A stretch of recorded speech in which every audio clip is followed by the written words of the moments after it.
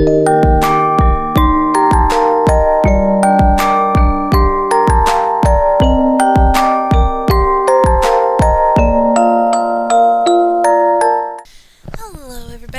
name is Musical Aspirations, and today we are going to be playing, wait for it, Juniper's Knot. I don't know if y'all have heard of this game before.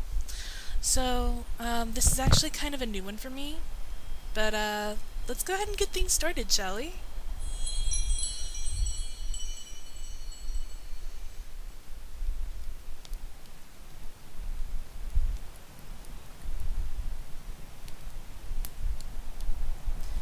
Much of these stone walls and floors have weathered into dirt and dust, revealing the foundation. Much of the ceiling, too, has crumbled to the ground, layering in flecks and bits. Below me now is such tired soil. Tired soil. Pah. There isn't much to do here but burn dead leaves and wait. Watch the smoke rise, curl up fresh and tickle the inside of your nose.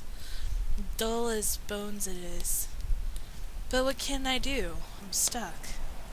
Some might say I'm cursed. I'd rather say bound. I do not like to think very much about it. I kneel to the small fire I've started, taking up a few embers and loam them into my palm. It's the glow that stirs me and reminds me that my heart is still beating. I bring the scorched earth close to my face and shut my eyes and breathe it in. I taste it and spit. It's barren. I'm probably going to wait here forever. What? There's an unnatural rustling not far off west. What is it? Who? Another here? My eyes sharpen and my ears perk up, my heart thumping into my throat. Should I be forward? Give a call? Would that work? Cry out, plead, help, help, damsel! A fool sort of lie. Would that work? No, go still. Listen. Just listen. Whatever it is, it's right busy about here. Noise is tumbling, ruffle from old doorways, chests wide open. Shops and homes are explored. A scavenger, then. Someone found this place. Hearing these sounds is just odd. It shouldn't be odd, but it is strange. I should remember such sounds. Oh, the noise is getting closer, is it? I imagining this? No, surely in the manor now, poking around the kitchen and the lounge. I decide on the chance that I will find its way to the ballroom, to stand and take a good posture and await this new company. Wow. And to my surprise, he shows up at the door within the next minute. A boy? A man? What kind of thing is this again? He's carrying a pack and has a bottle on his waist. Maybe he's a traveler then. Doesn't look like he's noticed me yet. He just wandered in. Stare adrift. After a few steps, I catch his eye. He moves a little closer to look me in the face, and then some more to see my feet. He stops there. He's staring now and doing nothing more. Come here. As if realizing something, he stiffens. His heart beats aloud in the air. I need you to help me. Come here. He doesn't bend. What is he up to? What does he think this is? I speak again, this time with a little bite. The hell are you waiting for, tit? Oh, I have been rude? I have been rude? Oh, well, you're cordially invited to move your dumb legs. For the first conversational words I've spoken in centuries, they could have been worse. He shakes with fear and stands back. Fiend? Slow are you? What does it matter? You're going to piss off. What are you pissing your trousers for? Get over here. No way! You'll eat my soul! I'll what? A smile cracks along my face. Ha! Ha ha ha ha! Your soul! Oh my, oh my, oh my! When was it last I laughed like this? I grin so brightly watching Checkly as he shrinks back a little and a little more. Now, person, you're just perfect. A gesture won't lend you an ear. Therefore, your soul. At my laughter, he glares, steeling himself. He answers me. You're not catching me, Dimon. You got that? I've read the stories. I'm tired, but I ain't stupid. Am I famous? Mercy, I left a mark. You know what I mean. Hell, I really don't. Fiends, devils, demons, all I know. I know how it is. And how is it? You're all foul and you try to trick people. Trick you? Trick? I just really can't believe it. What happened in the years I've been gone? ... And what if I'm not going to, or no, what if I'm not trying to trick you, person? What if I just want to hear you? Just want to hear me? What the hell? Like, what is it you've read, lad? Do tell. I'd love to hear a story. I'm a little bored. I think I'll just leave.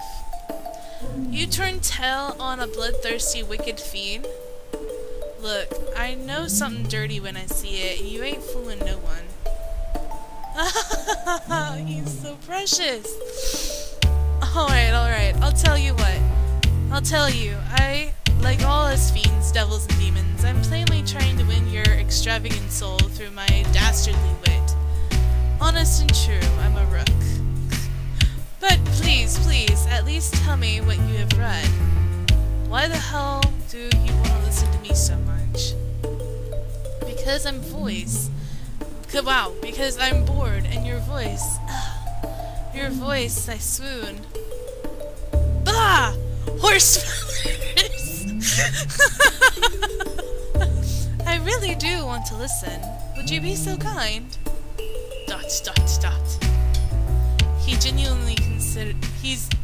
He's genuinely considerate. Such a delight. I do want to hear him. In the meantime, I look over him a little more finely. He has got a fair face, but though the fabric of his shirt, I can see that he's muscled. A surprise!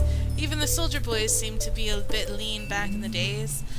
I rode Marley. I wonder what he does. He smells like an animal in the most pleasant way. That can be said, but it's quite good. Also, he has the faintest scent of watercress about him, mingled with black oil. What a peculiar lad. Ha. Huh? I'd really better not stick around. ... I guess I can tell you some things, though. Yeah, I guess I can tell you. Long as you stay put, you hear? What's keeping me from you is more powerful than I care to challenge, person. Yeah, right, whatever. Here's a story, one from a book I read a lot when I was little. Pfft. Oh, pardon, I find it very hard to think of you any littler. Quiet. ... There was a cobbler in Whitaker who had nothing to eat. He was poorer than dirt, and he didn't have a girl, and it made him real sore. He didn't have a girl? A dame, a sweetheart. He didn't have a wife. Ah, continue. While he was walking down an alley, he met this man. He had on a dark cloak with a hood that covered his eyes, and the cobbler couldn't make heads or tails of it. He stopped and asked the cloaked man if he liked his shoes he worked on. That's stupid. Why would he do that? 'Cause he needed all the work he could get. Well, he shouldn't have gone around ruining shoes if what he needed was work. Dot. The cloakman said he wasn't wearing shoes, but he could use a new pair. But obviously the cobbler's a cobbler, so he don't make shoes. He tells him that. And so the cloakman says, actually, I could really use some new shoes. The cobbler looks at him weird and says he can get them with the guy's stick. And the cloaked man says, would you do that? I'd do something for you then. And the cobbler says, like what? And the cloaked man says, perhaps anything. And he leans forward darkly and says, I smirk at the action. Now, I know what you're thinking. I've heard this one before, and I don't know how it goes. Well, you don't. Because the cobbler says, perhaps not. And he walks away. How exciting. But here's the thing. While he's walking, he notices the alley's longer than usual, but he doesn't think about it. Though, thinks he is just tired from the work and keeps walking. But while he's walking, he sees another man in a cloak. He stops and asks the man if he could use his shoes getting worked on. The cloaked man says he doesn't have any shoes. The cobbler stops and looks at him and says he'd better get moving. The cloaked man says he could really use some new shoes.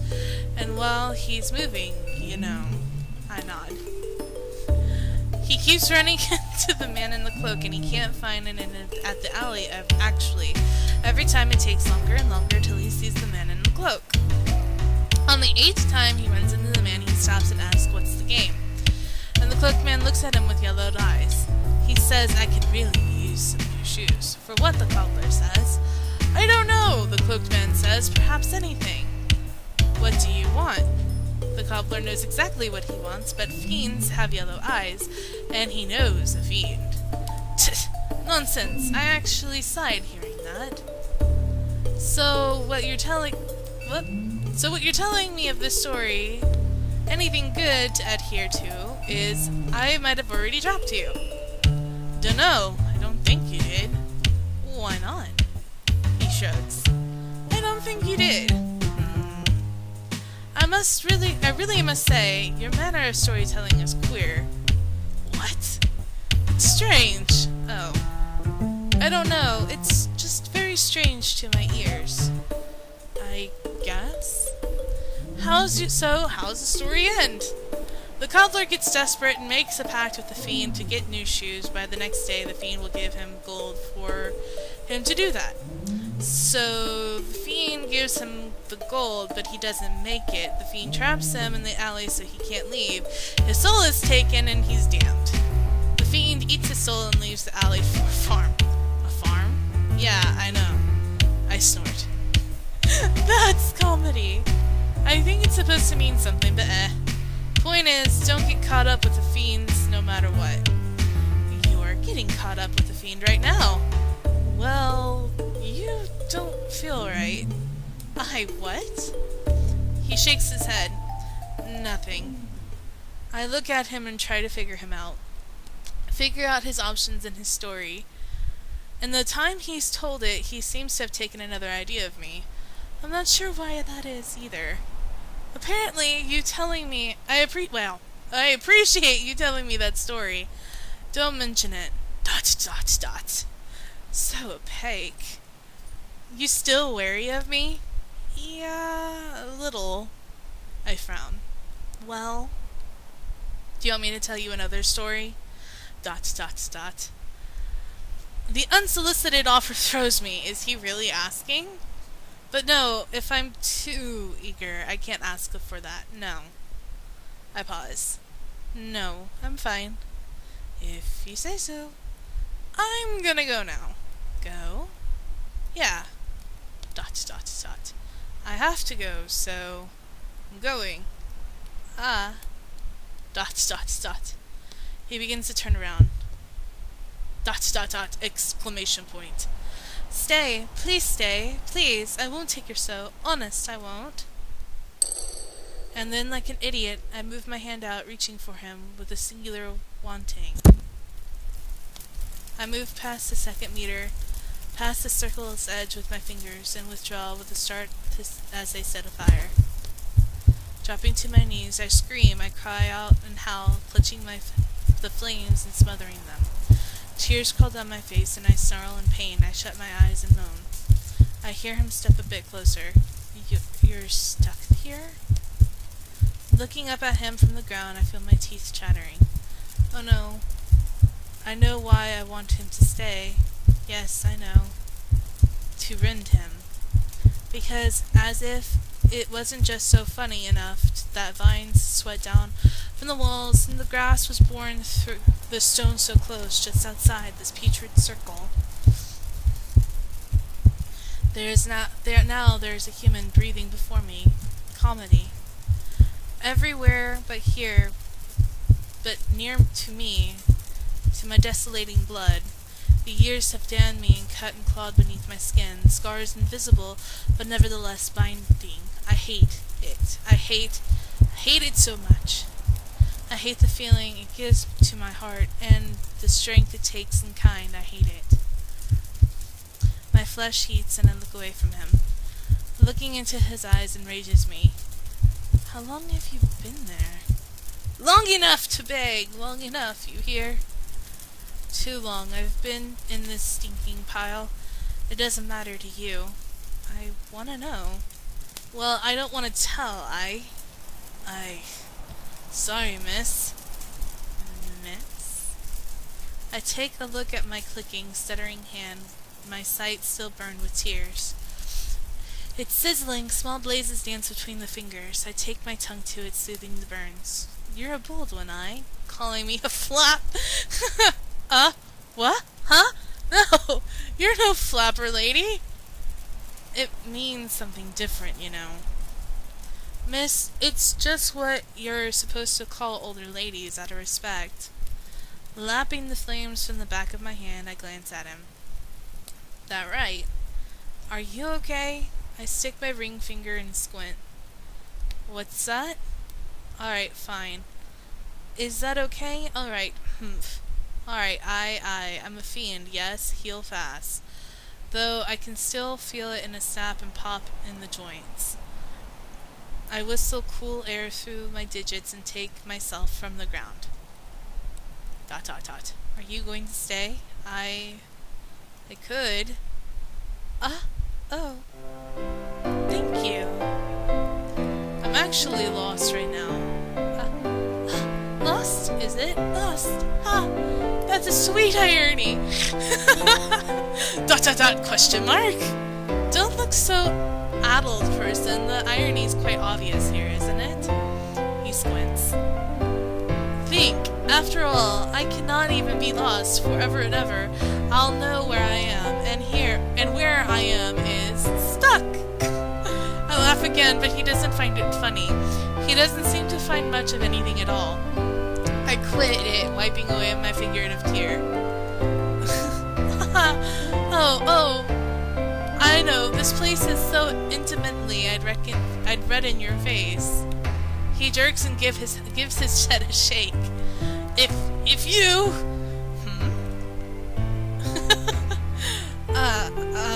if you know where this is, you know where's more.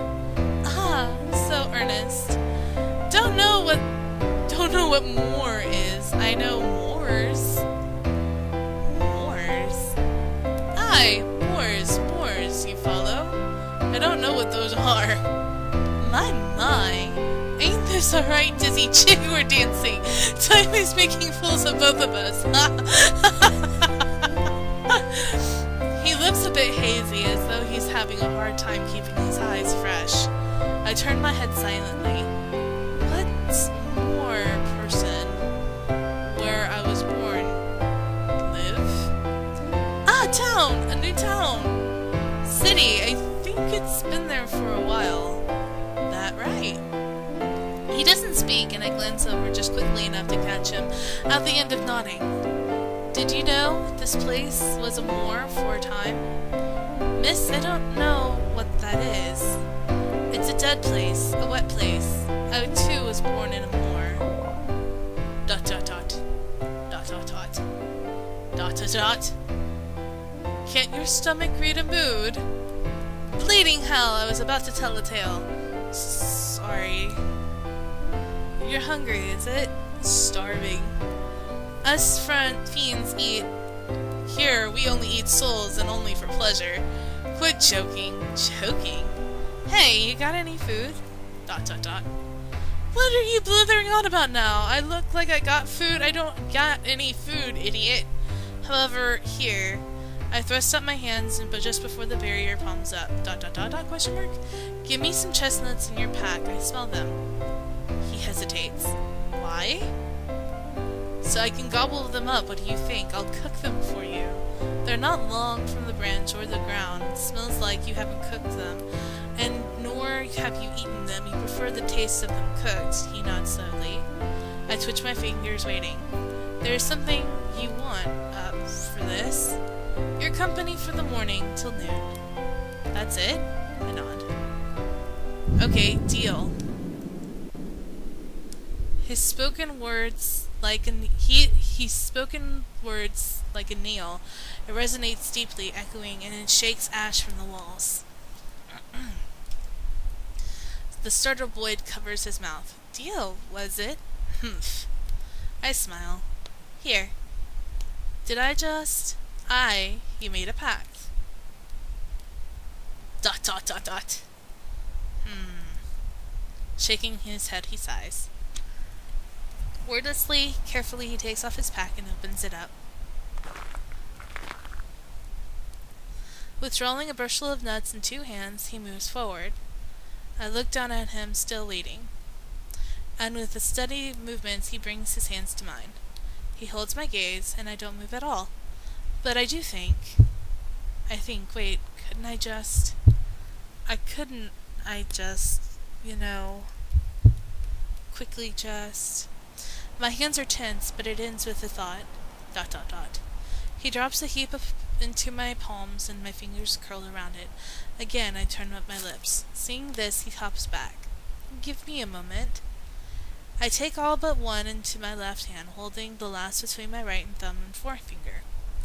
Opening my mouth, I bring between my teeth and puncture it with one of my fangs. I bite through the shell, making it a rough cut around from one end to another, and take it out. Observing the inner flesh of it, I spit out the shreds. Satisfied, I go on to carve the second, the third, the fourth, and so on. And when I finish, I hold the chestnuts aloft and make a hearth from my hand. This'll take a while, person, but not so long. Might we talk some? Sure. Then have a seat. Where did we leave off before your stomach so rudely interrupted?